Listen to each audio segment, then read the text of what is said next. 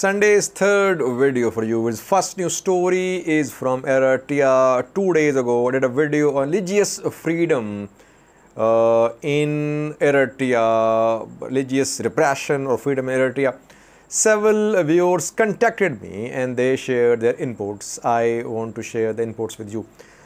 Second news story is from Somalia. Former President Abdullahi Farmajo intends to construct a lavish house in green zone of Mogadishu, Somalia's capital. His spokesperson revealed the construction of this house, which has led to the start of a controversy.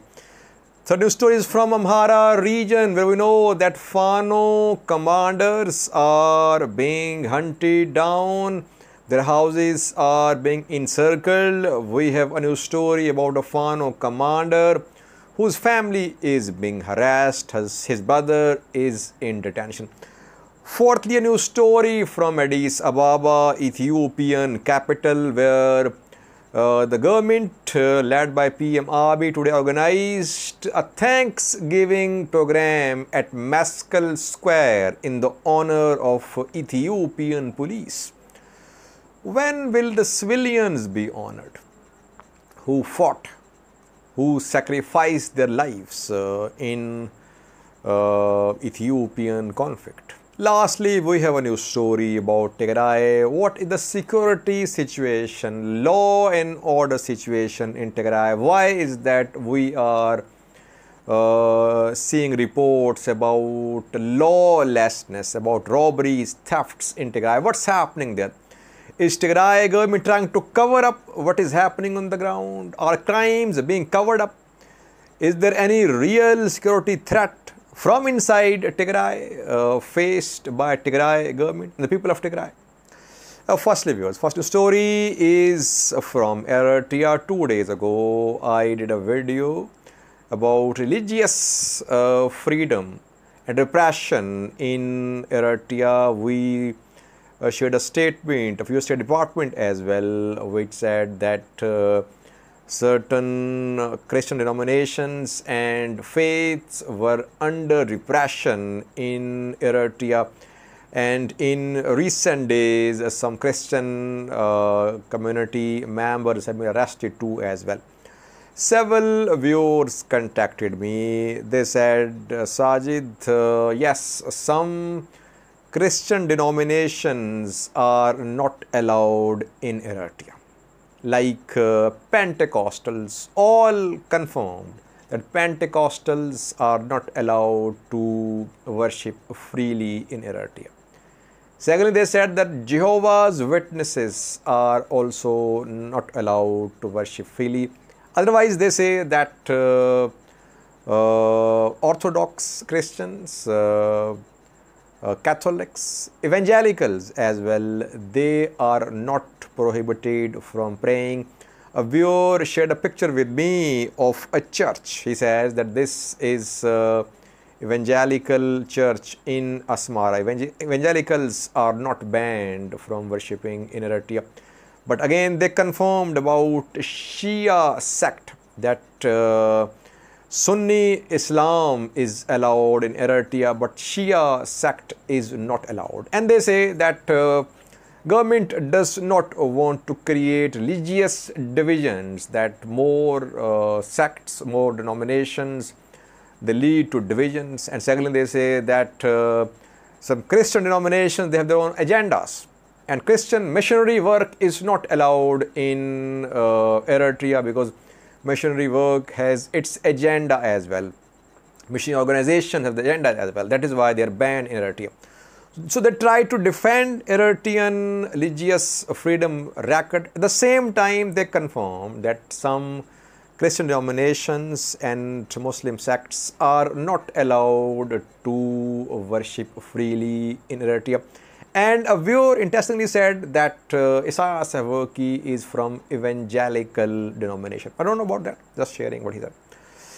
Second news story is from Somalia, viewers, where former President Abdullahi Farmajo is going to build a lavish house in green zone of Mogadishu, Somalia's capital. His spokesperson appeared on Capital TV, and there he announced that the former president had agreed at the request of the people that he was ready if a house is built for him in green zone of Mogadishu. And after that we are seeing the start of a controversy. His opponents are accusing him of corruption, that he stole public funds and he now wants to build a lavish house using public funds. That is why he's saying that people are donating. Actually, it's not donation, it's public money which he stole, which he wants to use to build a lavish house in green zone. So, we saw controversy in Ethiopia still ongoing, that Ethiopian PM is building a lavish palace in Addis Ababa, Ethiopian capital. And this project is the costliest project in years in Ethiopia. After its completion, it will have more money spent than GERD, Grand Ethiopian Renaissance Dam. Now we are seeing the controversy in Somalia, though. In Ethiopia, the palace which is being built is for official residence, official office of PM, but in Somalia, Abdullah Farmajo is building his personal home, his personal house. Now, will he press ahead with this construction? That remains to be seen. Next news story is from the Amhara region of Ethiopia, where we know that crackdown on Fano commanders, Fano supporters is underway. Their commanders are being chased. We know that Zamine Kasi's house in Gajam was surrounded by security forces in Miravi, but he could not be arrested. Masresha's house in Gajam was also encircled. He could have been arrested too. But his family members have been arrested. It has been confirmed that his brother is in detention. His family members, some of them are missing as well. Some are missing. His brother is in detention, and his remaining family members, they are being chased as well. So his family is the victim of harassment by security forces. Same is the case with other Fano commanders' families, that police is encircling their houses. They're trying to trace the whereabouts of Fano commanders. That's why their families are being targeted as well. It shouldn't have happened. A few months ago, Zamine Kasi, Masresha were being honored for their role in survival campaign. Now you see what's happening, that their families, their sisters, their brothers, they are being arrested, detained, harassed. That is what's happening in the Amhara region of Ethiopia these days. For the viewers, PM Abiy government today organized a Thanksgiving program at Mascal Square in Addis Ababa in the honor of police force. You can see pictures on your screen. The pictures are from Mascal Square, Addis Ababa, where PM Abiy, Berhanu Jula, Army Chief, top army officers, government officials, diplomats were part of this ceremony, this program. PM Abiy thanked police. He said that police's role is commendable. It played a key role in survival campaign, and he urged police to meet the highest professional standards. Now, my question is, we have seen several programs held in the honor of forces, programs to honor the services of ENDF members, regional forces, Fano as well, and now police. Where are civilians? Shouldn't the government honor civilians too?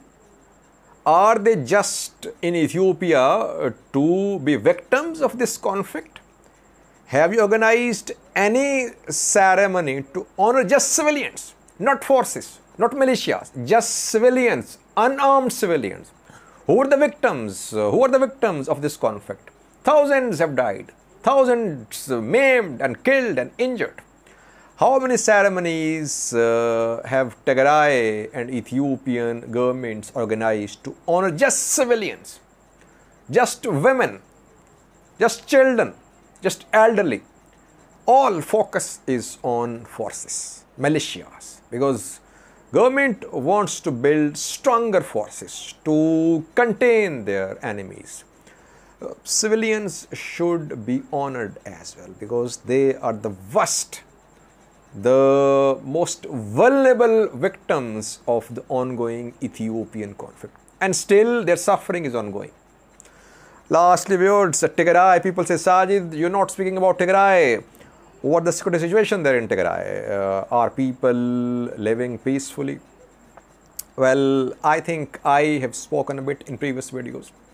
Situation is not very satisfactory. Why? There is a shortage of food. No cash is entering Tigray. No food is entering Tigray. Security structure collapsed because when war started in Tigray, all regional forces, police, they started fighting against government forces. So their security mechanism collapsed, and Tigray is gradually rebuilding its police. Yesterday, Tigray graduated some newly trained police members. TDF members, they are being incorporated into police.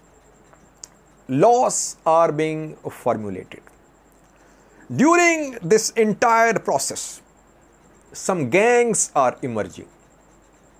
We know that Tigray was weaponized when the war was going on. Tigray youth was armed to fight, and still the youth has not been disarmed.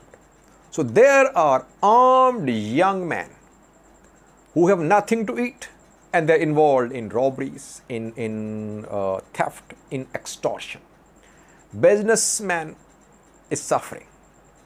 People are living in fear. They have to be up all night to protect whatever they have. And Tigray government, you must have seen that in recent days, Tigray leaders like Debretsion, Getachew, Alim Gobre, others, they've been seen holding meetings with people, especially in southern Tigray, where we know there are some serious problems. They want to assure the people that Tigray government is trying its best to control the situation. But situation is not under control. Because economic situation is worsening. As long as this economic issue is there, security situation will keep on worsening. Employees, government employees, have not been paid for months. Teachers not paid for months. Unemployment across Tigray. So what will unemployed youth do? Of course, it will not die of hunger. It will snatch from the others whatever others have in terms of food, in terms of eatable, in terms of money, in terms of belongings. So what is required is that there must be delivery of aid to Tigray on regular basis. Then its distribution, resumption of basic services, opening up of Tigray so that it can start its commercial activities, its border with other regions, other countries if it wants to. You need economic activity in Tigray, which is at zero level now. That is why crime rate is increasing. And is Ethiopian government interested in solving Tigray's problems? I don't think so. The federal government is hoping that people of Tigray will rise against TPLF-led Tigray government. That is how TPLF will disappear from political scene of Ethiopia.